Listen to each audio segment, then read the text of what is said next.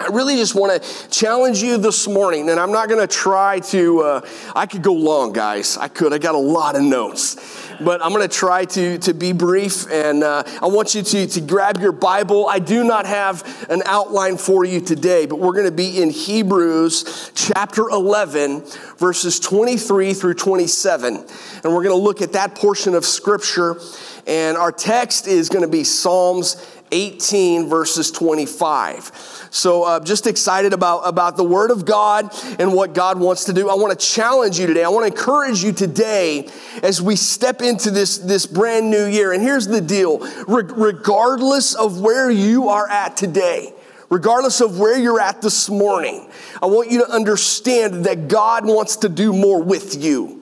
God is not done with you. And we sang about building our life. And really, that's what this is about the next few weeks is making sure that our foundation is correct, making sure that our foundation is sure. And we're going to talk about being intentional to be faithful this year. The Bible says this. It says, to the faithful ones, you show yourself faithful. How many of you know God is faithful? That's Psalms 18, verses 25. Matter of fact, the Bible goes on in a couple chapters later in Psalms chapter 25, verse 10, and it says, all the ways of God are loving and faithful. Praise God. We see in Scripture, in the story of God, that God is faithful to each and every one of us. But what we also see in the Bible is we see people who made an impact with their lives. We see individuals, ordinary people who accomplished big things for God because they did certain things. And that's really what I want to try to hit the next couple of weeks. You know, they applied their lives to the promises of God. They applied their lives to we could say, the written instruction, the Word of God. Listen, this is the best way to start the year. Start the year with a desire to be in the Word of God and let the Word of God dwell in you richly, like it says in Colossians chapter 3. Let's pray. Heavenly Father, just as we take the next few minutes, we pray that your Word that is a lamp unto our feet and a light unto our path, God, that you will change us by your Word. You will work on the inside of us and show us some of the things that we need to look at, some of the areas, Lord, where we need to build our life. Lord, maybe some of us need to build again. Lord, we're rebuilding in spots. And we just pray, God, that you'll do these things in Jesus' name. And everybody said, amen. So here's the thing. We all struggle to trust God. We all struggle to be intentional sometimes, to be faithful. We struggle to step out in faith and obedience. We struggle to keep our eyes on the goal that God has for us. But here's the thing. When we follow the Lord, when we do these things, when we walk in obedience, when we're intentional to be faithful, listen, this changes everything for us. It absolutely changes things in our hearts, in our lives. And we're hoping this year to just gain God's perspective on some of the important things. Okay, we highlighted some of this going into the Christmas season. Back in October and November, we highlighted some of the priorities that we needed to look at. We talked about values and priorities in life. And so it's really good for us to ask the questions like, what motivates you to reject the value system of the world and accept the value system of God? What motivates us in life to do these things? And really the answer is, it's your perspective. And I want you to dial into this just for a minute before we jump into Hebrews. Are you looking at the here and now, or are you looking at eternity? And see, Paul said it like this. He made it very plain. In Colossians chapter 3, he said, set your heart on things above where Christ is seated. And it was so important in that first verse that he said it again in the second verse. He just said it a little different. He said, set your mind on things above, not the earthly things. What are you focusing on today? Listen, I know there's a lot of wind and waves in life. There's a lot of difficulties in life. There's a lot of challenges out there. But what are you focusing on this morning? Your values are determined by what you're focusing on.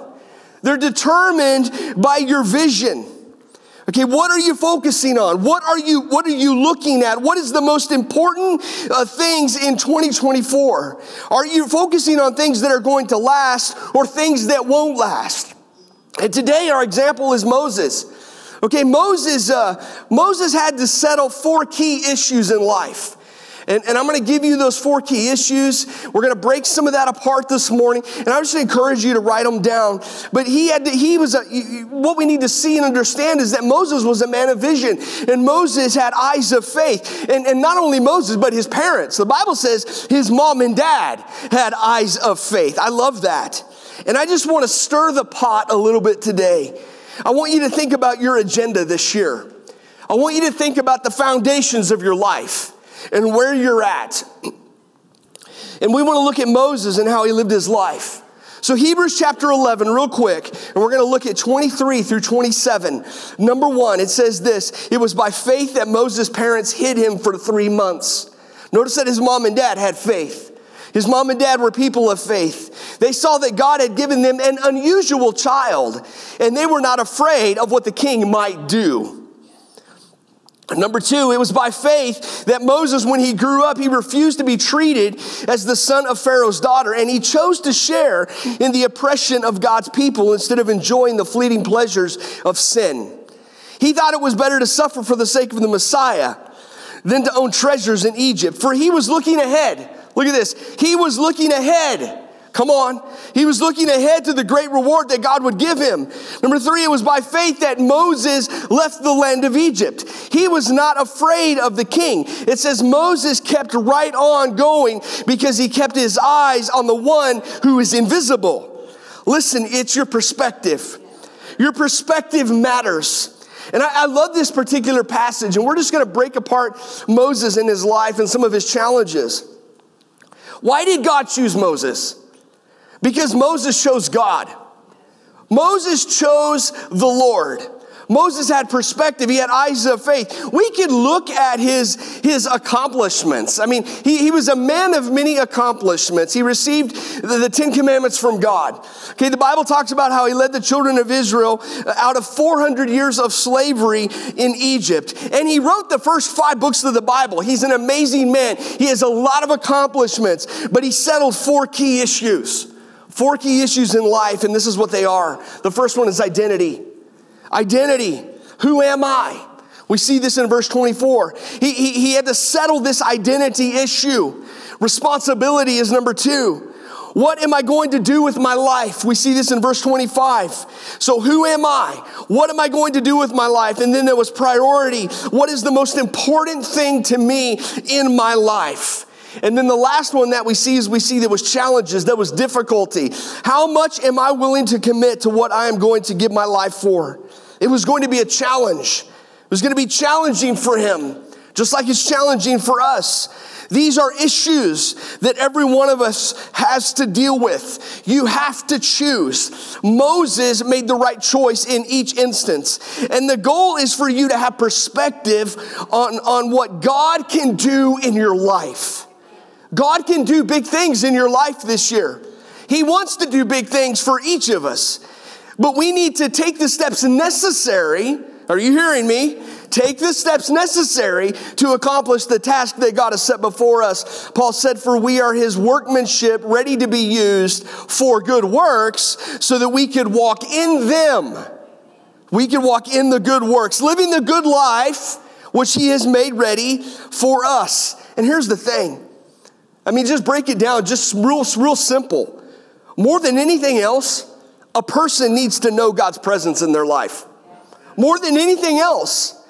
See, the hard questions for stepping into the new year, and let me just throw these out at you. Do you have a growing faith? Are you growing?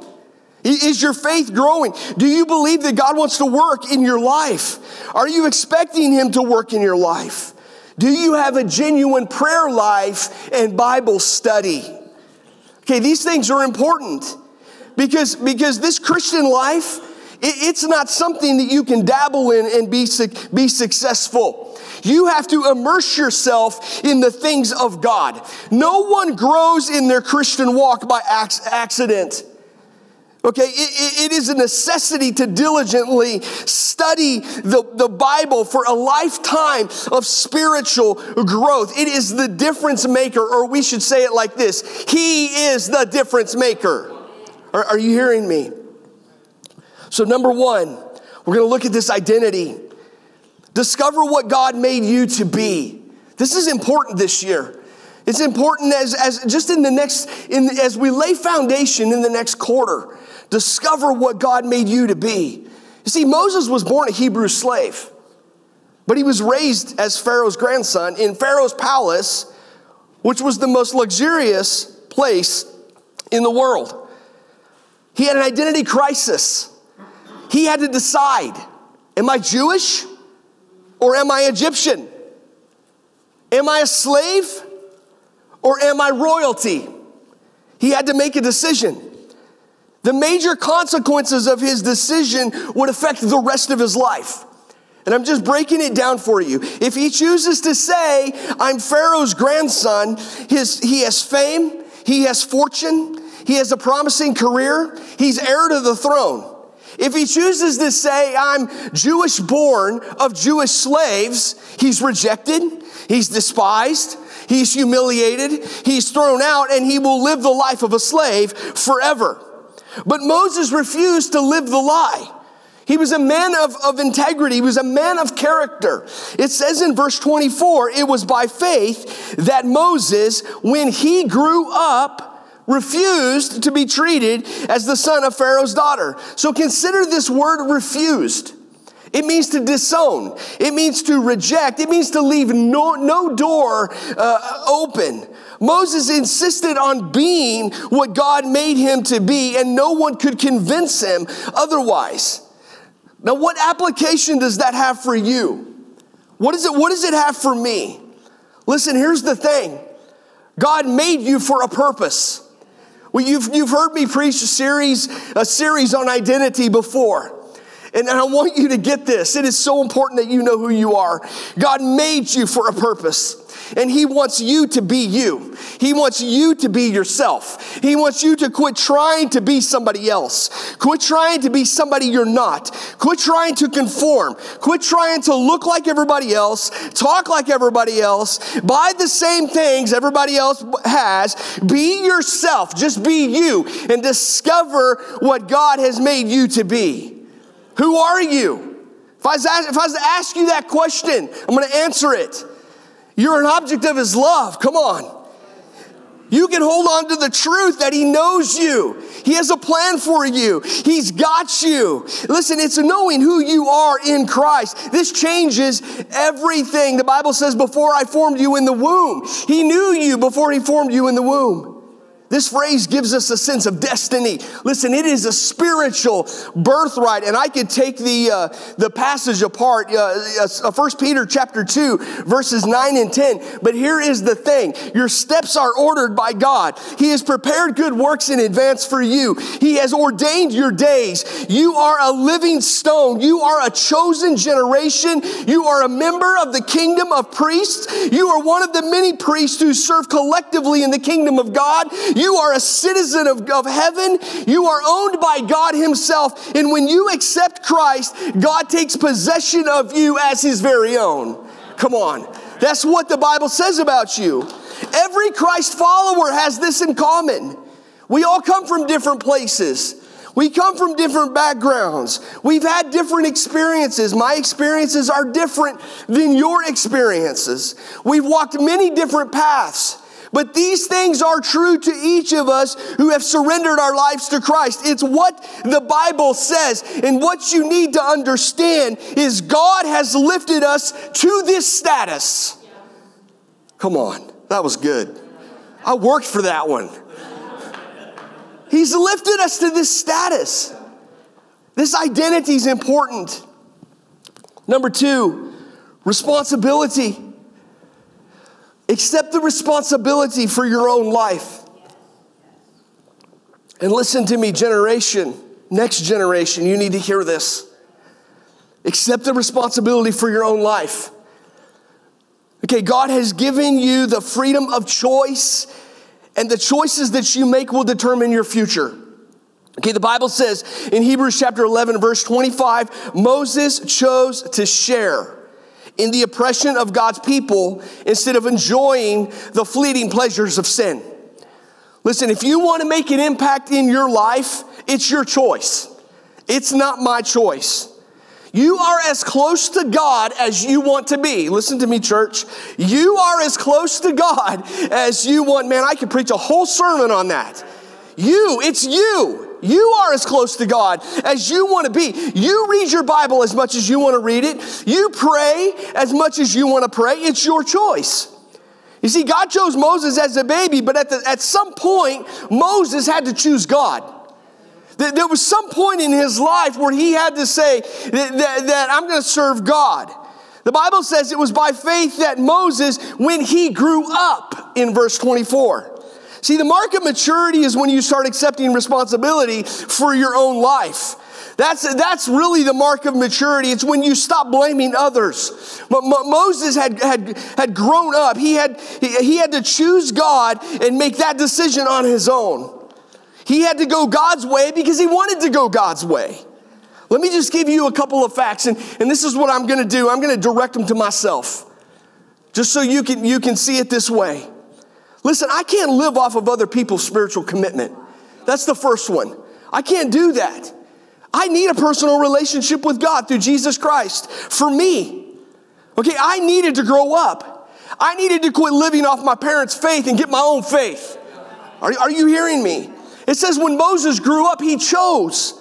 The second thing is I can't blame others for the direction in my life. You've got to hear me on this. See, society says the exact opposite. Now think about this, because it's true. Society says, oh, it's not your fault. Society's always looking to blame others. Blame other people. It's not your fault. Society says, oh, you're a product of your own environment. Are you hearing me? Blame other people for your messed up life. But here's the thing. I can't blame other people for the direction that I'm choosing in life. It's my life. I can't control the circumstances, but I can choose how I'm going to respond. Are you tracking with me? This is important. And number 3, no one can ruin my life except me. I am the only one that can ruin my life.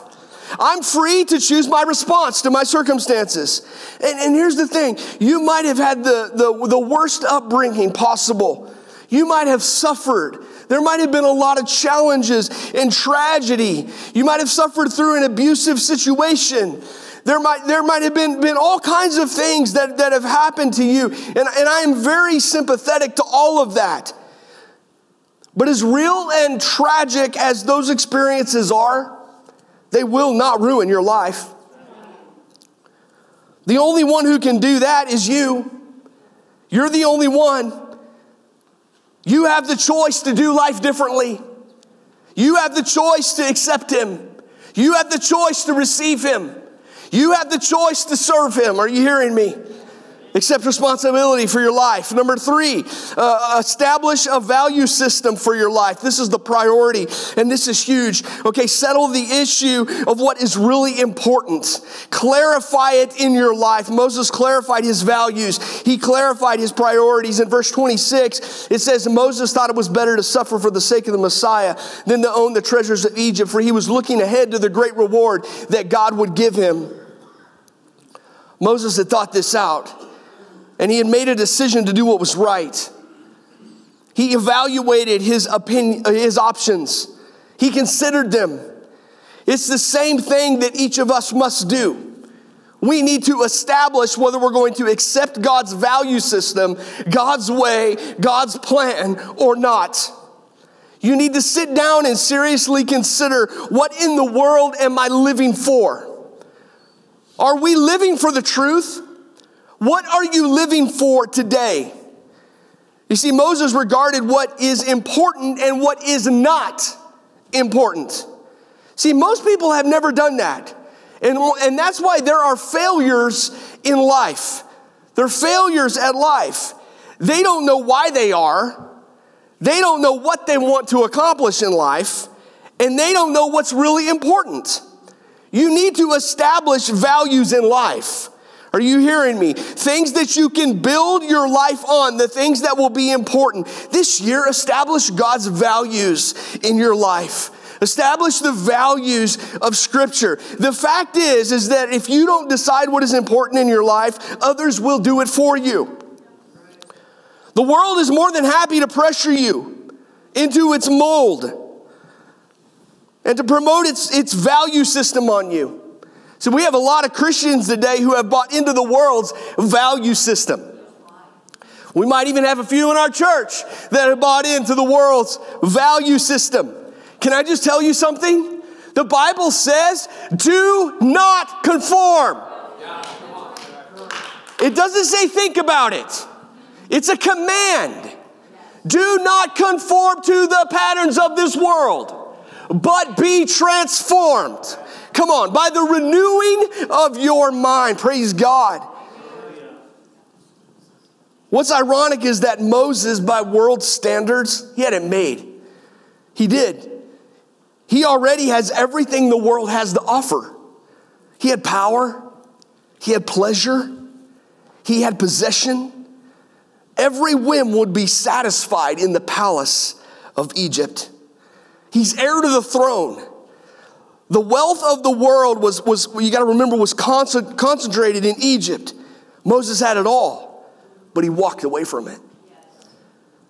And like Moses, we need to learn to say with conviction, you got to get this. I am not going to be pulled into the hollow lifestyle that says life consists of pleasure, passion, possession, and prestige. I am not going to buy into that. I am not going to be pulled into this world's system. That's the kind of person that Moses was. That's why he made such an impact with his life. He went against the flow. Let's just look real quick. There's three things. Let's look at Moses and his value system. Number one, God's purpose is more valuable than popularity. God has a plan for my life. I'm going to lead these people to freedom. He refused to be called the son of Pharaoh's daughter.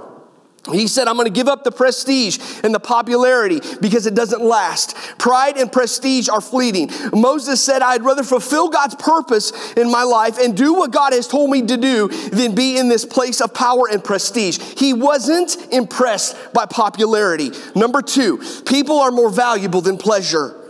It says Moses chose to share in the oppression of God's people instead of enjoying the fleeting pleasures of sin. I like this verse.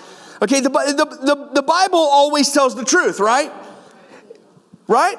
Are you with me? Are you here? Don't fall asleep.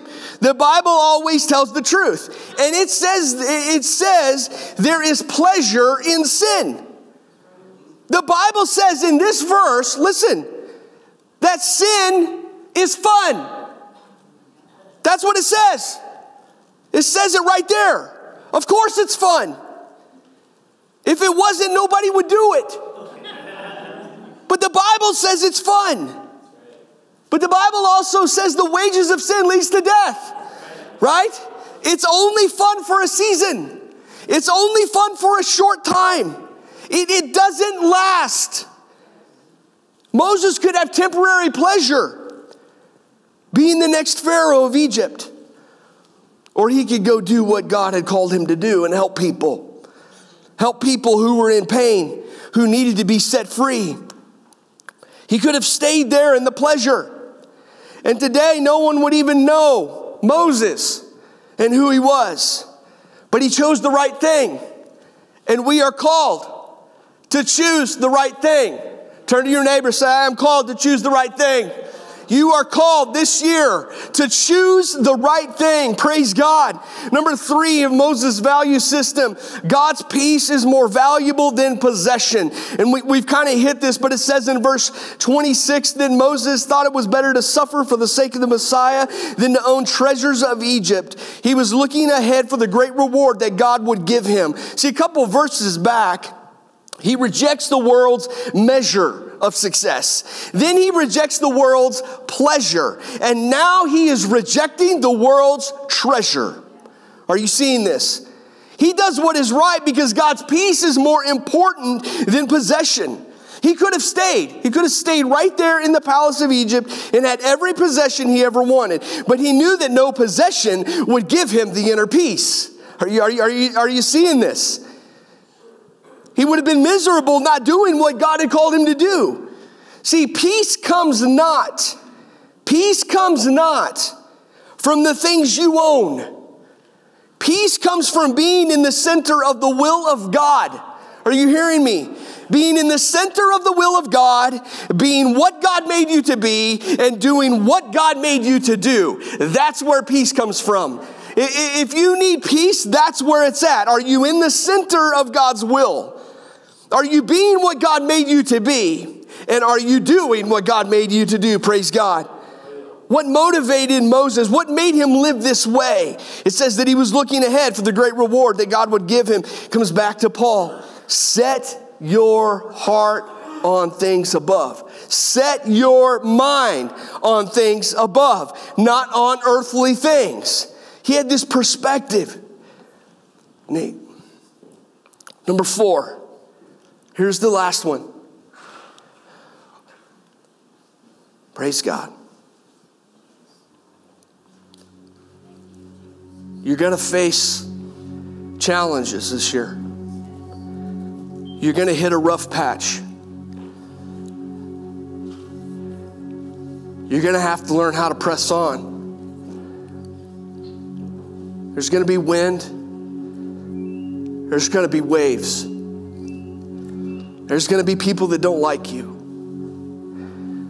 In the difficulty, and listen to me, get this. This is how we're going to wrap our morning. My prayer is that you have these 4 things. In the difficulty, never take your eye off the goal. Don't focus on the difficulty.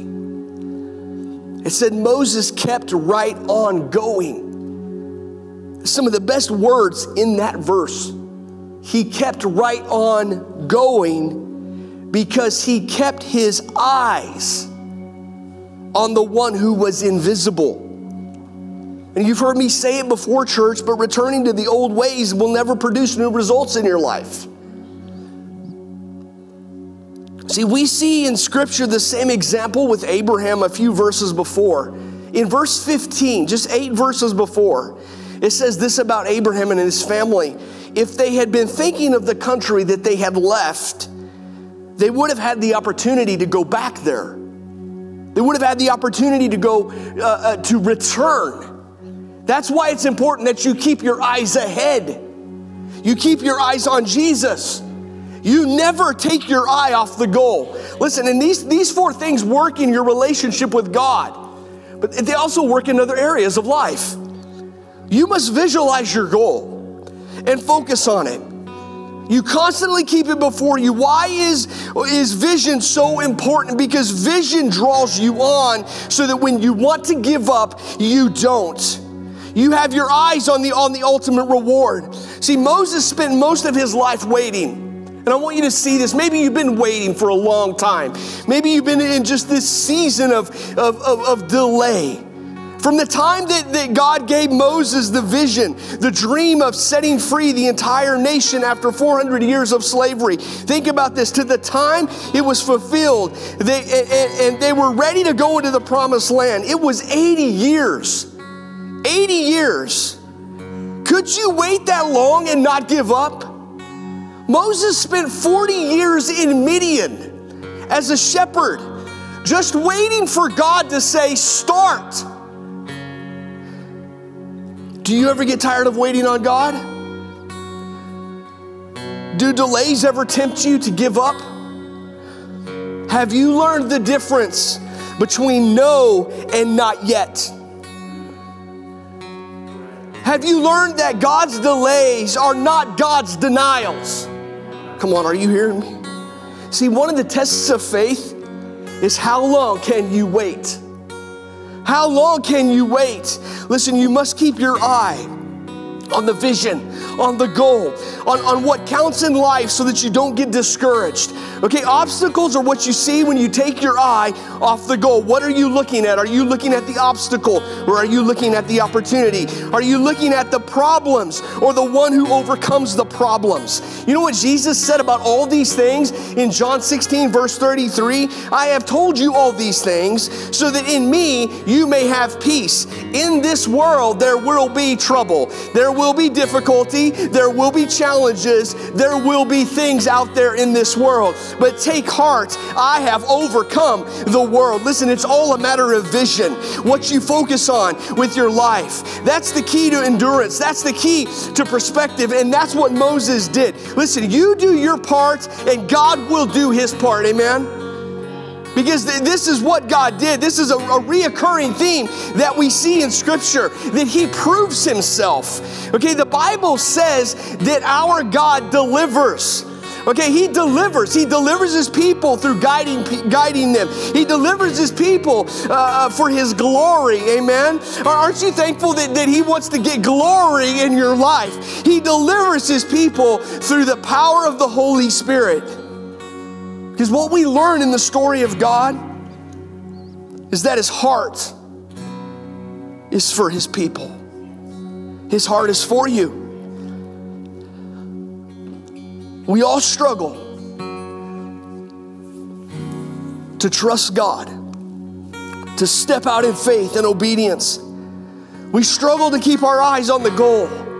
But when we follow the Lord, when we walk in obedience, it changes everything. Where do you need to obey? What do you need to surrender? What do you need to give up? You see, we get to see the power of God in our lives if we serve him. Let's trust God and let's be faithful. Let's be intentional to be faithful this year with our life. Here's the truth. The truth is, you aren't perfect. I am not perfect. We are all a little messed up. But God isn't calling us to perfection before he uses us. He's calling us to obedience rooted in the faith of who he is. He is ready and he's able to draw near to us with his presence and work in us and through us with his power. He wants you to win. He wants you to be successful. He wants 2024 to be the year of growth and change in your life. And I'm praying that over you. So if there's an area that you need to grow, then seek God for help. Romans 1:21, they actually call that, I love this passage, I lift my eyes to the hills, where does my help come from? It's actually called the soldier's prayer, or another title would be the traveler's prayer. I lift my eyes to the hills, where does my help come from? My help comes from the Lord, the maker of the heavens and the earth. Can I tell you that God wants you to live in freedom? And I just want you to let that sink in for just a little minute. Just let's close our eyes in this place. God wants you to live in freedom. Let's just marinate in that. Have you ever marinated a steak and you just let it sit in that marinade? Let's marinate in the fact that God wants you to live in freedom. He wants you to have freedom. Matter of fact, the Bible says, brothers and sisters, you were called to be free. Freedom is your call. Freedom is your calling. God doesn't want you to live a constrained life. He wants you to have this abundant life. My purpose is to give them a satisfying life. Listen, if you're not living a full and satisfying life, it's not because God doesn't want you to have it. He wants to set you free. He wants you to be free from the pain in your past, the regret, the resentment that keeps you from being all that he wants you to be. He wants you to be free from the pressures, all of the pressures in the present. Okay, this is the stress, this is the exhaustion that you face trying to manage the complexities of everyday life. He wants to help you with that. He wants you to be free from the worries about tomorrow. These are the worries about your future or the future of those that you love. God wants you to be free of all that. The Bible says more and better life in 2024. The question is will you set your agenda aside? Will you live for Jesus? Amen? Will you serve him? To the faithful ones, you show yourself faithful. Come on. To the faithful ones, you show yourself faithful. I want you to stand in this place. And I'm going to pray over you as we close. And my prayer is that there's change in your life. The psalmist prayed this: teach us to make the most of our time so that we may grow in the wisdom of God. Teach us to make the most of our time so that we may grow. God wants you to grow. See, let's trust God and let's step out in faith and obedience this year. Let's cling to the promises of God, the written instructions. Let's set your heart on things above, where Christ is seated. Set your mind on things above, not the earthly things. That word "set," that's like taking an item and setting it in its place where it belongs. Let's set our heart where it belongs, on Christ. May we make the most of our time in 2024 and serve the Lord and grow in wisdom, because to the faithful ones, he shows himself faithful. My friends, my church, be intentional to be faithful. Give some effort to your relationship with God, because God wants to produce in you to bring glory to his name. Identity, responsibility, priority, and in the challenges and in the difficulty, keep your eye on the goal. Lord Jesus, I thank you so much for this church. Lord, for everyone that is with us, those that are with us online today. We pray, Lord, that we would keep the main thing, the main thing. And Lord, like Paul, we would press on. Like Paul would say that my life is worth nothing less unless I'm serving Jesus. Lord, may we build our foundation on the King of Kings and the Lord of Lords this year. Lord, may we set aside the agendas. May we set aside the schedules and the calendars. Lord, may we set aside the idolatry that is in our heart and in our life. Oh God, first of all, we just say forgive us of our sins. God, we want to start brand new this morning. Your word says in Isaiah 43:19 that you will make all things new. I pray today that you'll do that in the heart of each and every person that's here, that Lord, we would leave this place knowing that we are a new creation. The old is gone, the new has come. And Lord, we're putting one foot in front of the other, Lord, as we're going into this year saying, we're going to build our life on you. We're going to serve you. We're going to pray. We're going to meet with you. We're going to know you. We're going to read the word of God. We're going to apply the promises of God. We're going to build relationships. We're going to worship Jesus. We're going to come and be with you. Lord, today I pray in your name by the power of the Holy Spirit, Lord, that you'll give us the fortitude. You'll give us the tenacity. Lord, you'll give us the confidence that we have in you, Christ Jesus, to serve you with all of our heart, with all of our soul, and with all of our mind, and with all of our strength. Lord, that those words, love the Lord your God with all your heart, God, that would resonate in our spirits this year. That would resonate in our souls. God, that we would love you with all of us, with every part of us. Well, God, I pray you'll bless your church today. I pray that you'll touch them, Lord, as we step into our brand new year. And God, we give you praise. And we thank you. In the name of Jesus. And everybody said, amen. God bless you. Amen. May the Lord bless you, keep you. Take that challenge, put it in your heart. I'm praying for you. North Pole Assembly of God, we're so glad you could join us online today. I hope you're having a great day. I hope you enjoyed the service. I just want to remind you that if you're planning on worshiping by giving today, there are two different ways you can do that. You can give online through a link on the website, mpag.church, or you can give by mail, 503 KIT Boulevard, North Pole, Alaska, 99705. I hope you're having a great day. We're praying for you, praying that the Lord will bless you and keep you. We love you, and we'll see you next week.